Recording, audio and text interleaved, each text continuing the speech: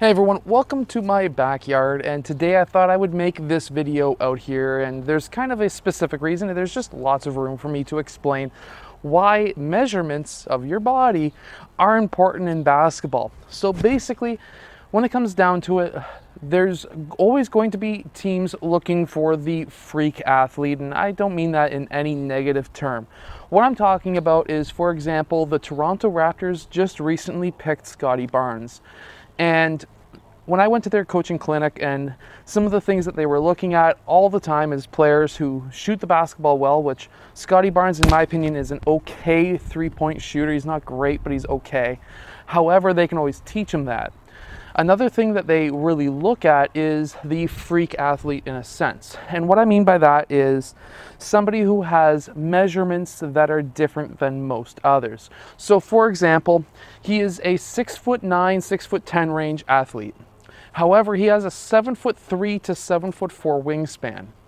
This is a massive +4 or 5 when it comes to wingspan, which is basically fingertip to fingertip versus your height.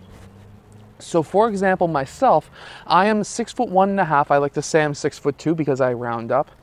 And my wingspan is actually around 6'4" to 6'4.5". So I am a +2, +3 on my wingspan versus my height.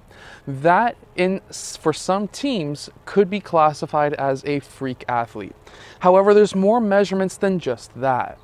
So another measurement that some teams will really look at, and it really does seem like they did actually look at this when it comes to Scottie Barnes, is his hand. So for me, I have a length of around 8 inches on my hand. It's about 8¼ inches.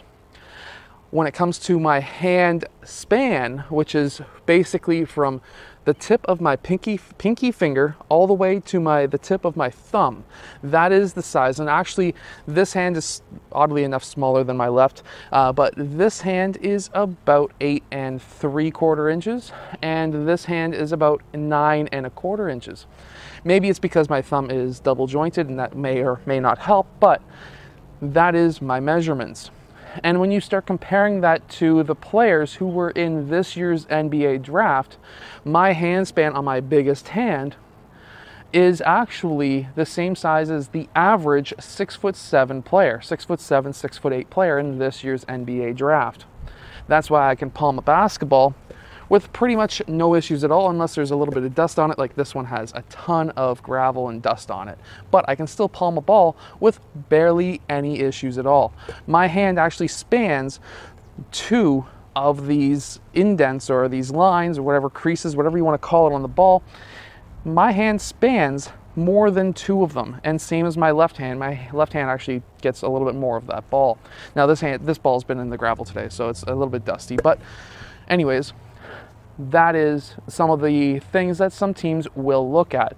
But there are ways of really getting around that and augmenting your hand size. You don't necessarily have to have a massive hand. Now, what a massive hand in basketball, NBA, that kind of thing will help you with is the ability to catch that pass, the ability to basically have a magnet in your hand. Kawhi Leonard is another example. I think his hand span is around 11¼ inches, which is just massive. Scottie Barnes, his hand size I think is around 10¼ inches, so almost about an inch bigger than my hand. So that is about there on my hand, so still pretty big. Now, I actually train a player who has the same size hands as me, and he's even shorter than me. So I have a feeling that he's going to be a fantastic player someday, and he's also really young. And imagine having the same size hand as me. I'm 6'2". He is around 5'9", 5'8" range, and he's about 12 years old. So big hands. Anyways, so one way that you can actually augment it is being able to have just strong hands in general. And how you can do that is, one way is to get, these things that you hold the weights on when it comes to the gym. This is a really small one because I just have this as a dumbbell thing in my house, but you can get like the bigger bench press ones that are a little bit bigger, and you can just squeeze them. You can do this like every other day. I wouldn't do it every day. It's going to hurt your wrists. You'll probably get carpal tunnel if you do it too much.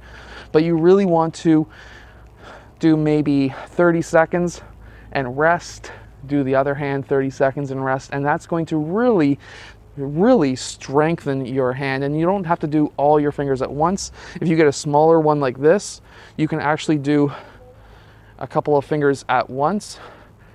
You can do one finger at once, and you can really go down the line. You can try and do, oh, I can't do that one, but ring finger and thumb.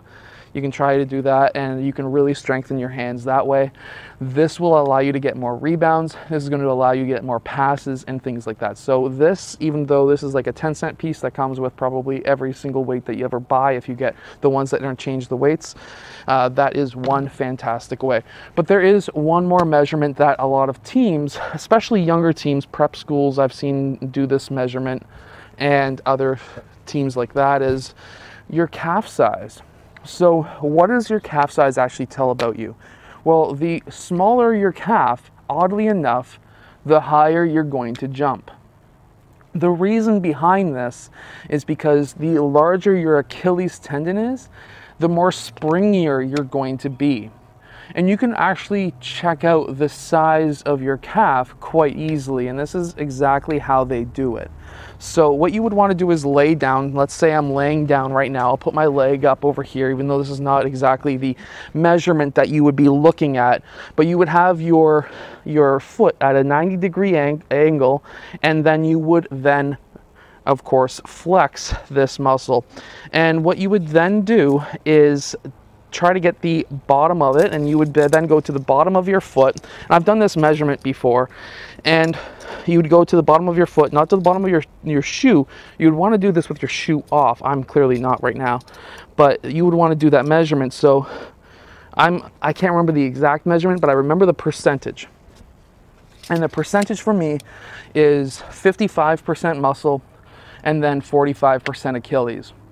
If you have greater than 50% Achilles, that's what a lot of teams look for, and at that point you would then be classified as somebody who could potentially jump higher than most other players, which is probably why I can still touch rim when I'm well overweight, 280 pounds, and I can still touch rim.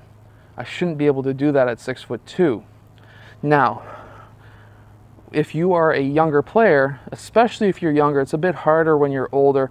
And of course, we have to remember that this is also coming down to genetics as well. But you could try to lengthen your Achilles by merely doing Achilles strengthening exercises. And sometimes that does work.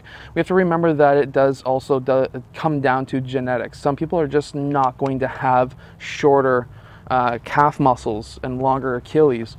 We usually see somebody who is in the NBA who has like a 45 or a 46 or even a 48-inch vertical. They're going to have mostly a 60-ish% Achilles and 40% muscle. For those who maybe don't jump as high, they're going to be about 40% Achilles and 60% muscle. And you generally want to be more than 50% Achilles, because that's going to then allow you to jump higher. And I'm about 55% Achilles myself, so maybe that's why I can still kind of get up there, and I'm nowhere close to being in shape yet, or anymore. I will be in shape again. However, these are some measurements that you could take of yourself. Ways that you can get around it, of course, your hand size. You don't necessarily have to have huge hands. Again, that's genetics, but if you can work on your wrist strength, your hand strength, that's really going to augment your ability to still perform better, if not just as good, if not better, than those with larger hands.